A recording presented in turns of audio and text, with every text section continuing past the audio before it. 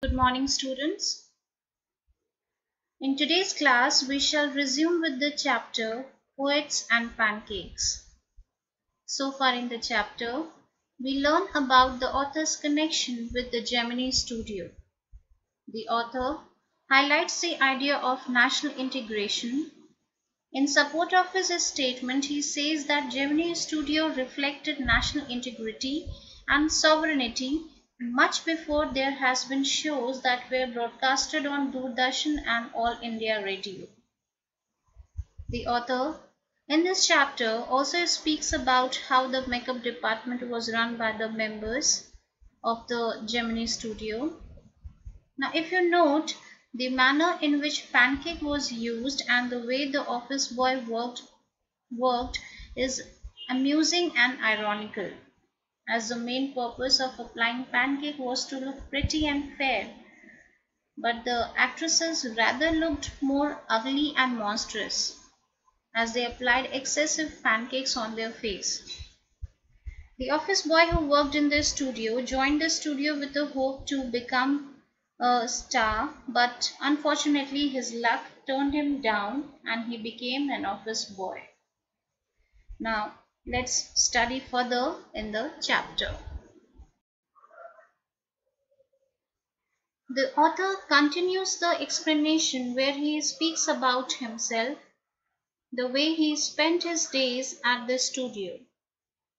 He says that in those days I worked in a cubicle, two whole sides of which were French windows.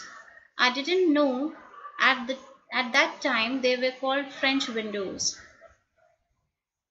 So the author worked in a place where on the two sides of the wall were French windows. French windows are large-sized windows that gives a better view of the outside world. Seeing me sitting at my desk tearing up newspapers day in and day out, most people thought I was doing next to nothing. It is likely that the boss thought likewise too. As the author's main duty in the studio was to cut out and assemble newspaper clippings for the whole day, to this everyone in the studio considered that his job was worthless and insignificant. And the worst aspect was even his boss also had the same perception. So anyone who felt I should be given some occupation would barge into my cubicle and deliver an extended lecture. So every member had this impression in their mind that the author did nothing and his job was insignificant, as he was always found sitting in his cubicle. Thus, whenever anyone felt like passing time or to do gossip, they would simply enter his cubicle and indulge in idle talk. The boy in the makeup department had decided I should be enlightened on how great literary talent was being allowed to go waste in a department fit only for barbers and perverts. So the boy actually here refers to the office boy which we have already discussed, who worked in the makeup department. So he would always come to the author to vent out his emotions and would share his grief, how his talent was going waste and that no one recognized his skills. And he was actually more frustrated with the fact that the dream of becoming a star in the film when he joined the studio was now all shattered, because unfortunately his luck did not favor him and he remained an office boy. According to this office boy, the department was fit only for barbers and perverts. Perverts actually means for those who are worthless and are unexperienced. So he thought that this makeup department was not the right place for him to work. So and talented people like him did not need to work here or deserve something more better. Soon I was praying for crowd shooting all the time. Nothing short of it could save me from his epics. So the author was bored with the continuous gossip of the office boy. So whenever he came to his cubicle, the author, adding a humor at this instance, says that he would pray for the crowd shooting so that he can get rid of his company and his long idle gossip. Here, the word epics in the line means long talk or narration.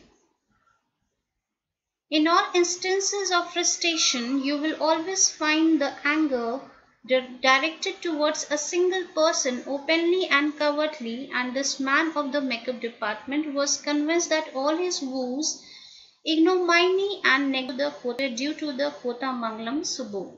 Now note here that at this situation, the narrator mentions about another important and significant character in the Gemini studio named Kotamangalam Subbu.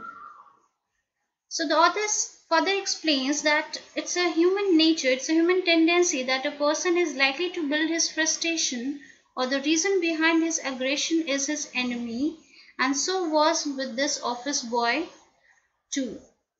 Because the cause of all his woes and ignominy means embarrassment, was all due to this character named Kotamangalam Subbu.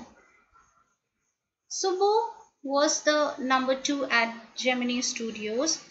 He couldn't have had more encouraging openings in film than our grown-up makeup boy had.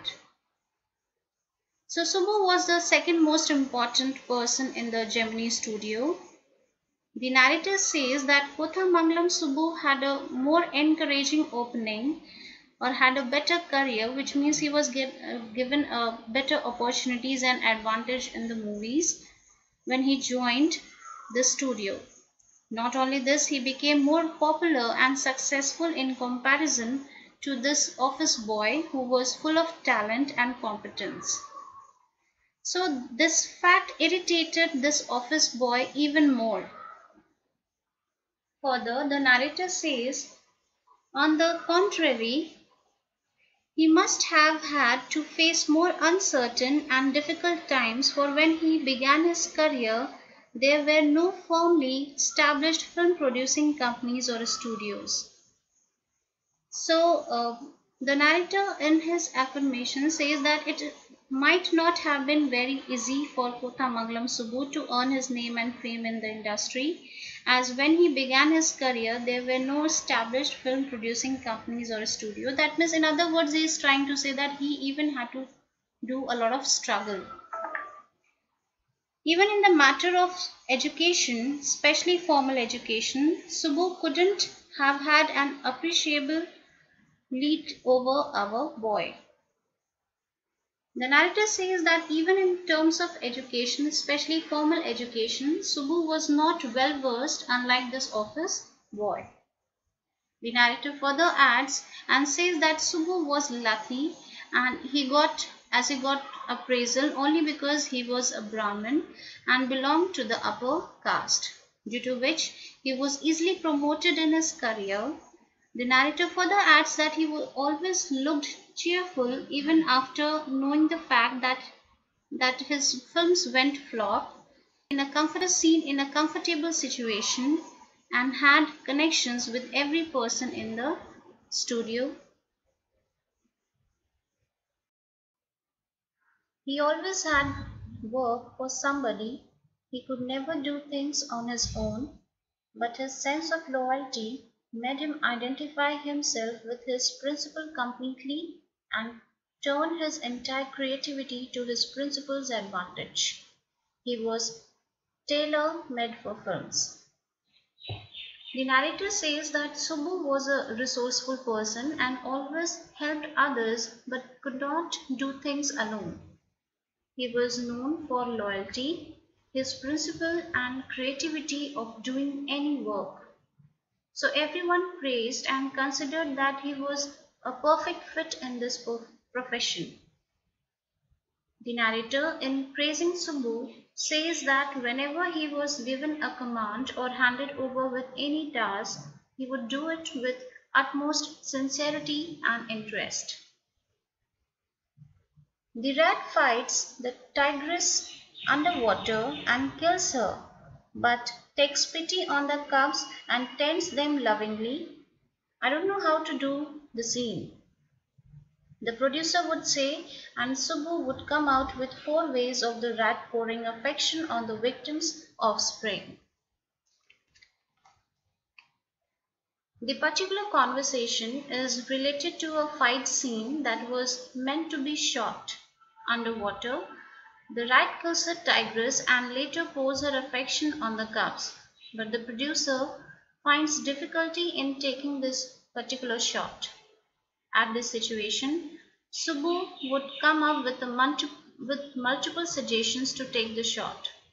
So this reflects that Subbu was quite resourceful and immediately he would come up with a lot of ideas whenever such problem arose. Good, but I'm not sure it is effective enough, the producer would say, and in a minute Subbu would come out with 14 more alternatives. So sometimes it used to happen that the producer did not like his ideas, claiming that they may not be very effective. In such case, Subbu would come up with other more 1,000 ideas. So he was quite skilled and had such qualities. And he knew the intricacies of how a complex scene had to be shot. Filmmaking must have been and was so easy with a man like Subbu around. And if ever there was a man who gave direction and definition to Gemini Studios during its golden years, it was Subbu. So, as already mentioned, that in those days films were made with minimum resources available. So, the narrator mentions that Subbu was immensely creative and had such brilliant ideas to short films. So, everyone was around him asking for some or the other help. He gave directions and a new vision to the Gemini studio. Subbu had a separate identity as a poet, and though he was certainly capable of more complex and higher forms, he deliberately chose to address his poetry to the masses. Subbu had another identity, and that he was a poet too. Although having made his career in the film production company, the poet inside him was still alive. He deliberately chose to write poetry, dedicated his poetry to the masses. His success in films overshadowed and dwarfed his literary achievements, or so his critics felt. So no doubt, Subbu was a wonderful actor and had a good hand at poetry as well, but the critics considered, they felt that the glamour and the success of his films had overshadowed his literary achievement. That means his literary talent was not much popularized and remained in oblivion. So he composed several truly original story poems in folk refrain and diction, and also wrote a sprawling novel, Tilana Mohanambal, with dozens of very deftly etched characters. So Ashoka Mitran talks about Subbu's literary work. Kothamangalam Subbu wrote a novel, Thilana Mohanambal, that was full-fledged with the characters like the Hindu epics. Full-fledged is actually, where are the works where you have heavy dialogues and you have characters, that are larger than life. So he went on to compose poems using local tone and composed in refrain. Refrain in literature refers to the poetic device that is used in poems where the particular line or a stanza is repeated. It is very similar to the repetition that we use in poetry. So he quite successfully recreated the mood and the manner of the Devdasis of the early 20th century. The author here gives a historical reference that in the early 1940s and 50s, Devdasi system was in practice in India, and it was a religious practice whereby parents married a daughter to a deity or a temple. However, later this system was abolished. So the narrator says that Subbu had such creative hand, he was so creative at writing that he would minutely capture the every mood and manner of the Devdasi of the early 20th century. He was an amazing actor. He never aspired to the lead roles, but whatever subsidiary role he played in any of the films, he performed better than the supposed main players. So the narrator appreciates Subbu's acting skills, says that he was a brilliant actor and had no ill intention or used his fame to snatch the role of the other actors.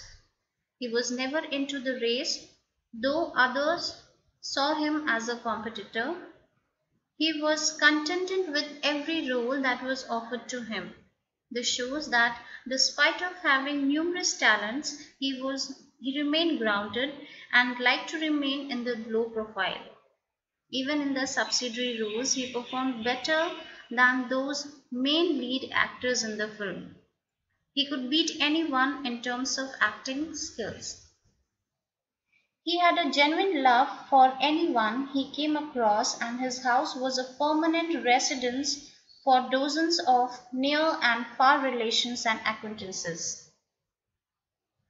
One of the best aspects about Subbu's behavior was that he was unbiased and treated everyone with great affection and tender. He was an excellent host, and his residence was always occupied with visitors. That means he always had some visitors, one or the other time. He welcomed everyone to his house, and needless to say that people also loved his company. It seemed against Subbu's nature to be even conscious that he was feeding and supporting so many of them, such a charitable and improvident man, and yet he had enemies. So, on the whole, we can conclude that all these acts are enough to prove that Subbu was a charitable and improvident man. No one could ever think that he could have any differences with any person or had any enmity. Was it because he seemed so close and intimate with the boss, or was it his general demeanor that resembled a sycophant's, or his readiness to say nice things about everything? In any case, there was this man in the makeup department who wished the direst things for Subbu. So the narrator here speculates about the possible conditions or the reasons why people were jealous of him or had enmity towards him. It may be because he was close to his boss compared to the other person or other people at the studio. Possibly this created a hostile feeling in the other people. Or was it because he was frank and praised everyone and impressed everyone at the studio? So, whatever be the reasons, there was one person in the makeup department who was jealous of his appearance and wanted him to look down before everyone. And as for the hints, we can make out that this person was no one but the office boy at the Gemini studio. You always saw Subbu You saw Subbu always with the boss, but in the attendance roles, he was grouped under a department called the story department, comprising a lawyer and an assembly of writers and poets. So though Subbu was close to his boss, but he worked in the department called the story department, where he worked with lawyer and other creative people and with the group of writers and poets. Even in the attendance register, his name was mentioned under the story department.